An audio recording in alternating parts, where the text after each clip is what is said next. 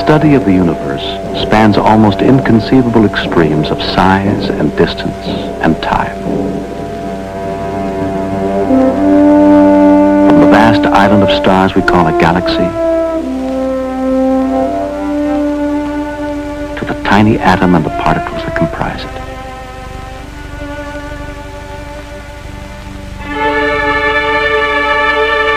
From cosmic events that occurred billions of years in the past,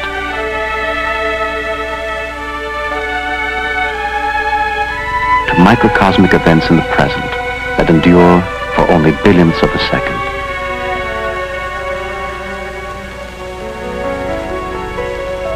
To explore the universe at these extremes, the scientist builds instruments that extend his reach and his vision. His great telescopic eye has the light-gathering power of 1,000,000 human eyes.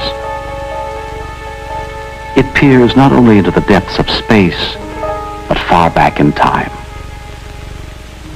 since the light it now observes may have left its source when dinosaurs inhabited the Earth.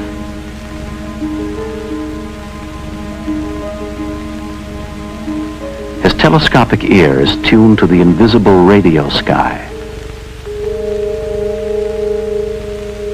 It detects not objects, but the radio regions associated with them, and at distances far beyond the range of the largest optical telescope. But the radio waves and the visible light that pass through the Earth's atmosphere to these ground-based telescopes are only part of a broad spectrum of radiation, most of which is blocked by the atmosphere. So electronic instruments are lifted above this murky and turbulent layer, airborne by rockets, by balloons, in unmanned astronomical observatories, in manned laboratories, and in spacecraft orbiting the planets. Instruments probe the near and distant environments of space and open new windows on the universe.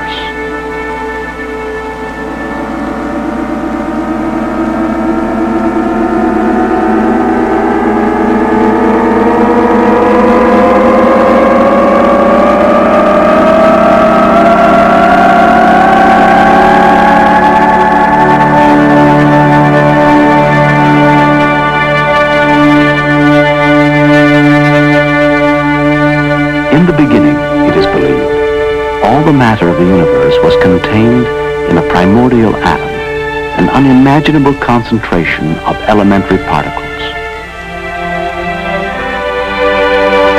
In one gigantic detonation, the contents of this cosmic fireball were hurled outward in all directions. After 1,000,000 years of expansion, the universe was an intense blaze of light. Then the radiation cooled, and after hundreds of millions of years, great clouds of hydrogen gas began contracting, and in time, evolved into the galaxies we now observe.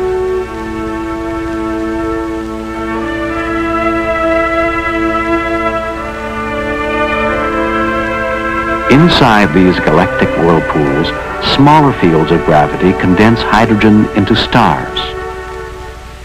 Stars are inconceivably hot. So hot, they sustain thermonuclear reactions that transform hydrogen into heavier elements.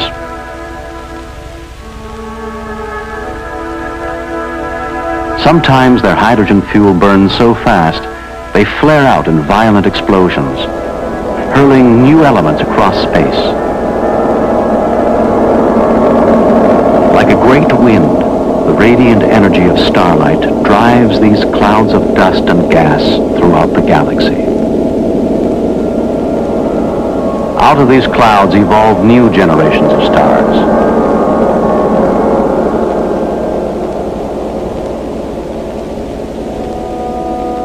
More than half the stars in our galaxy travel in groups of 2 or more, orbiting around a common center of gravity.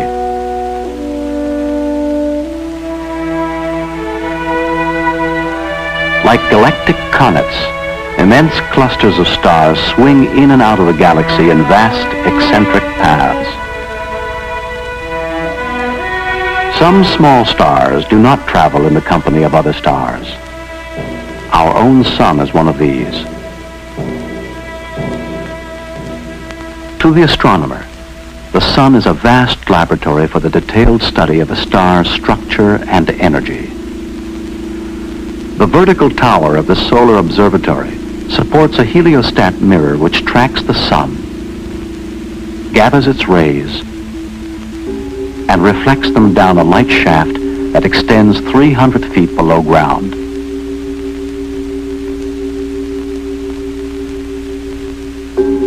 At the end of the shaft, the rays are cast back to an observing room where minute-by-minute changes across the face of the sun are observed.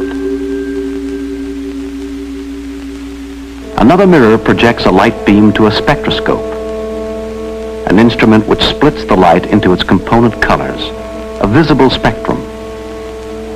The dark lines that cut across the spectrum band are produced by the radiation from the sun's interior shining through its atmosphere. Each line is the signature of a chemical element such as sodium, iron, calcium.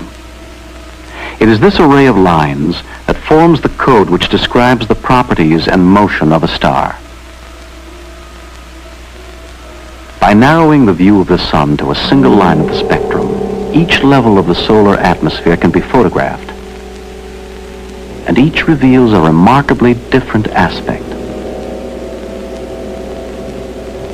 And with the addition of computer mapping and color processing that distinguishes levels of brightness, a detailed and multi-dimensional picture is obtained of a sun undergoing dramatic and turbulent change.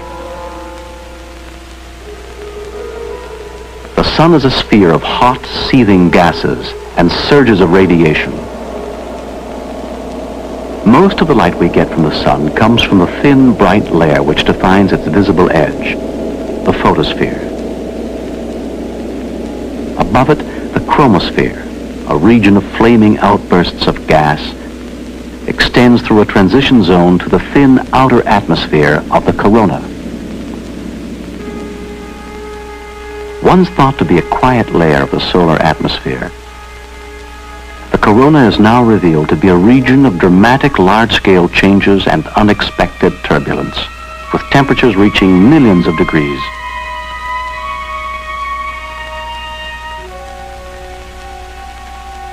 Deep beneath the sun's atmospheric shell is the core, a violent nuclear furnace.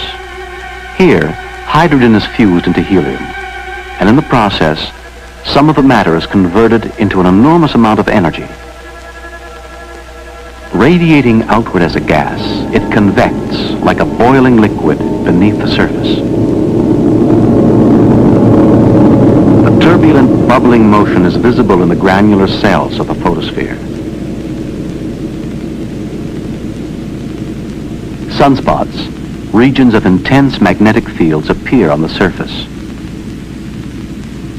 disappear in a few hours, or grow and persist for months in a mysterious 11-year cycle.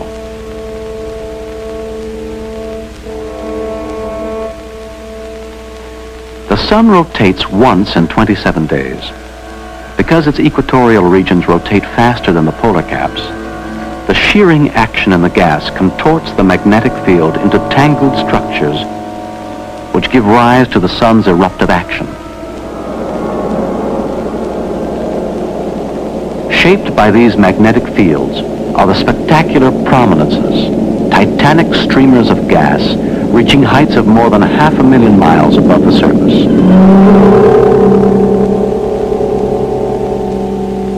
The greatest explosions in the solar system are flares,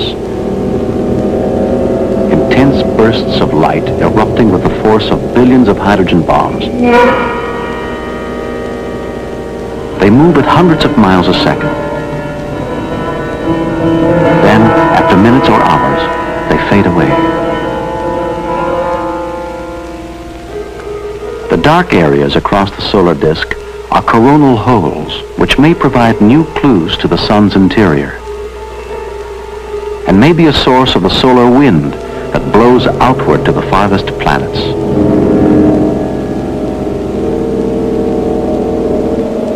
On Earth, effects of these solar events are visible when auroras light up the dark Arctic sky and radio communication is disrupted.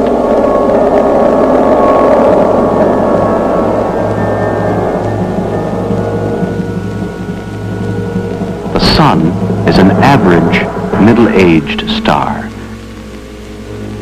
Yet it will generate heat and light for billions of years to come, as it has for 5 billion years past. It dominates the motions of all bodies in the solar system. Nearest the Sun and obscured by its intense glare is Mercury, a cratered planet much like our moon.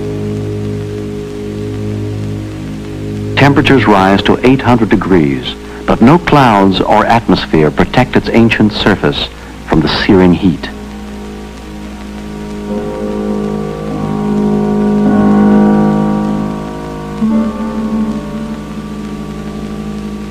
Moving outward from Mercury, we encounter Venus.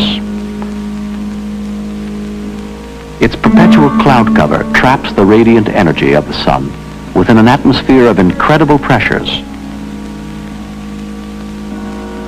From the surface, only a reddish glow reveals the presence of the Sun.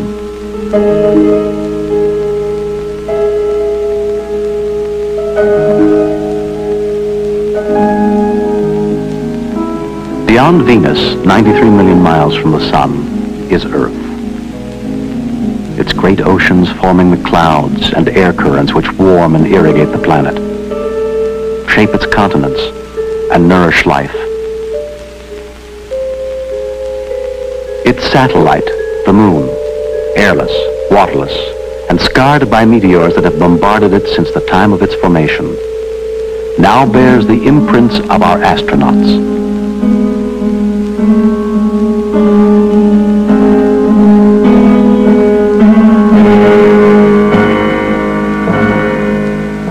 A probe of the planet Mars has discovered a dynamic and evolving planet with unexpected geological features.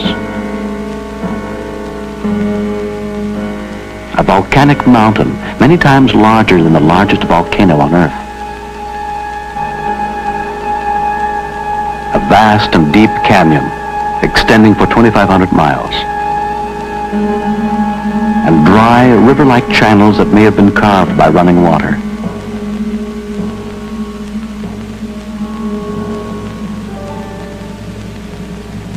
Beyond the orbit of Mars is the belt of asteroids, craggy chunks of rock and metal, some as small as boulders, others hundreds of miles in diameter.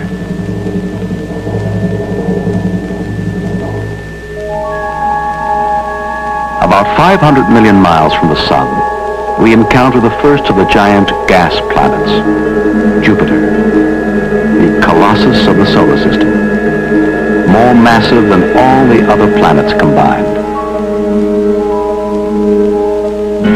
Deep beneath the maelstrom of clouds that band its surface is a primordial atmosphere much like that in which life awakened on Earth millions of years ago.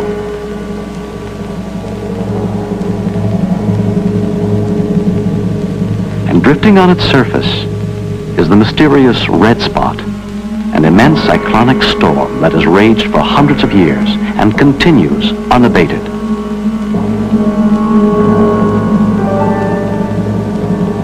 Radiating more energy than it receives from the Sun, and circled by 14 moons, Jupiter is like a miniature solar system.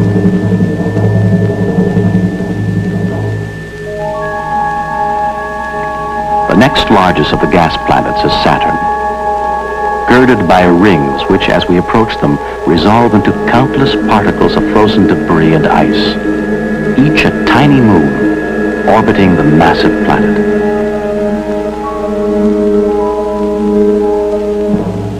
And as we continue past the frozen worlds of Uranus and Neptune, we arrive at the outermost planet in the solar system, Pluto. It moves in a dim twilight of unimaginable cold. The Sun, 4 billion miles away, is is only a brilliant light in the night sky.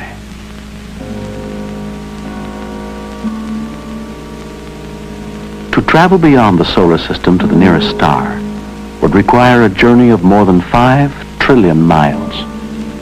Yet our sun is only one of 100 billion stars, widely separated from one another in time and space, but all bound by gravity, and all revolving around the central core of our galaxy, the Milky Way.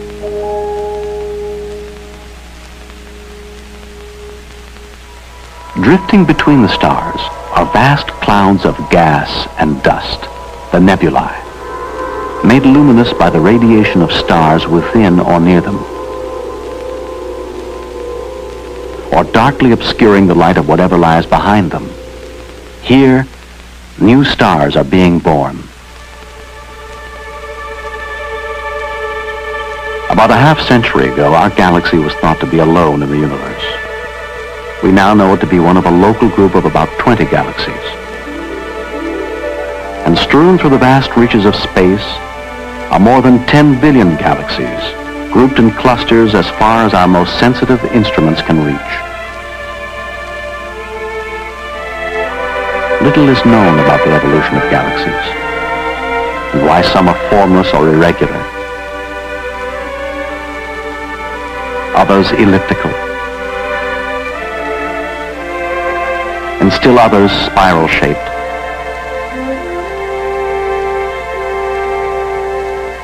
And we know as little about the galactic core and its role in the galaxy's evolution and structure.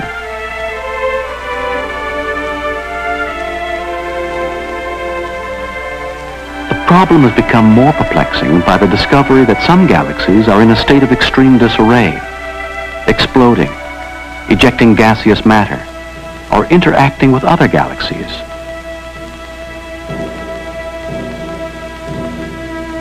Even more puzzling are quasars, star-like objects, emitting as much energy every second as the sun radiates in some 10 million years. They appear to be among the most remote objects in space.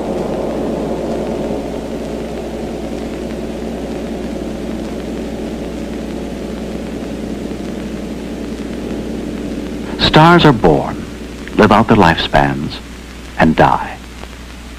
The life history of a star is marked by an opposition of two kinds of pressure. One is the pressure created by the energy in the core of the star, pushing the surface outward. The other is the crushing force of gravity pulling the star's surface inward. When these are balanced, a star becomes stable and shines steadily. As hydrogen fuel is depleted, the release of energy is insufficient to withstand the gravitational pressure, and the core collapses. But compression by gravity raises the temperature in the core, and helium ash rekindles the nuclear fires. Vast amounts of energy are released and lift the outer zones against the force of gravity. The star is now a red giant. In the final stage of its evolution, it is the mass of a star that determines its fate.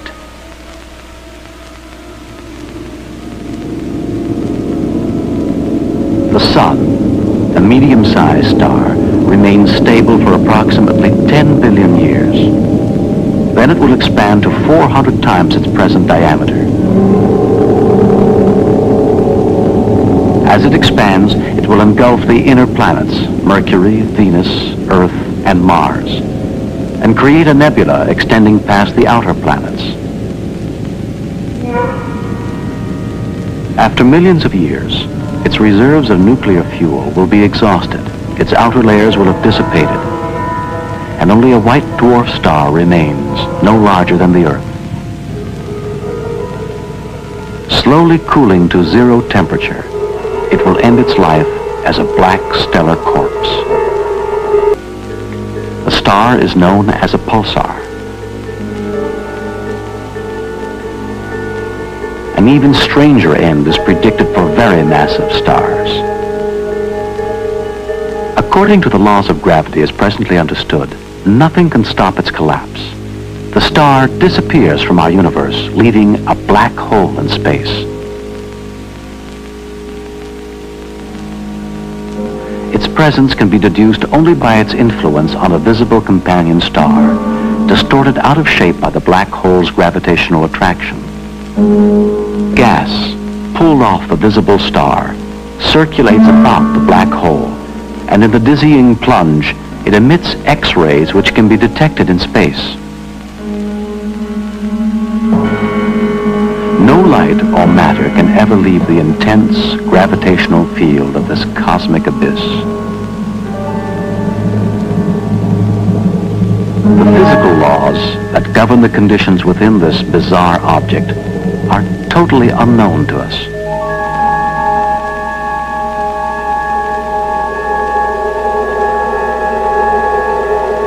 The evolving universe itself must come to an end.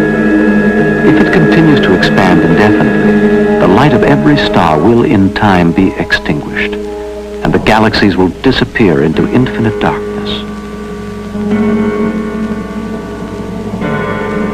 But if gravity halts the expansion, the universe will fall back on itself.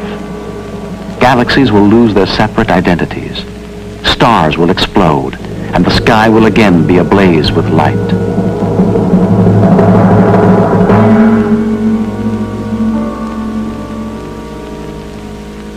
Finally, all matter will be engulfed in a fireball like that from which it emerged.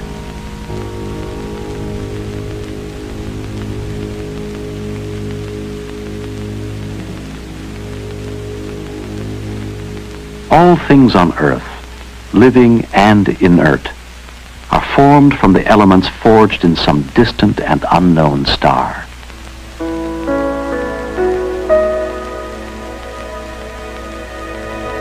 On Earth, atoms joined together in definite numbers and patterns compose the organic molecules which form living cells.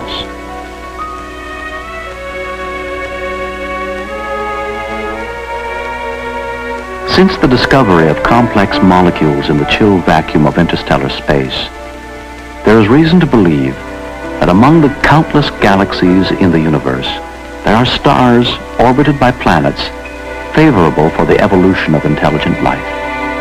Is space travel to these planets possible? Time and distance may be insurmountable barriers.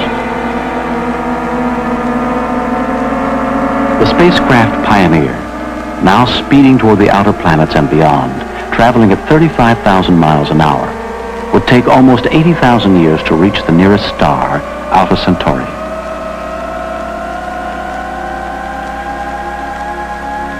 A spacecraft traveling 2,500 times faster than Pioneer, at 10% the speed of light, would require so great an expenditure of energy that until new sources have been tapped, it must remain an invention of science fiction.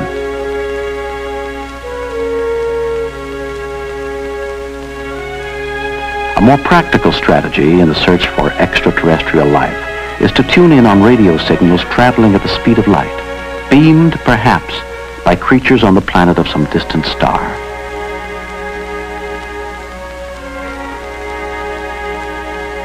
Someday, an array of telescopes, earthbound or lifted to the far side of the moon, may hear faint but unmistakably meaningful sounds amidst the din of cosmic radio chatter.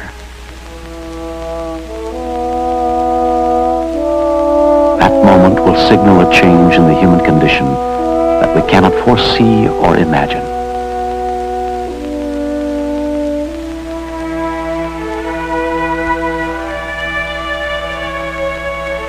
For man, wrote H.G. Wells, there is no rest and no ending. He must go on, conquest beyond conquest. And when he has conquered all the deeps of space and all the mysteries of time, still he will be beginning.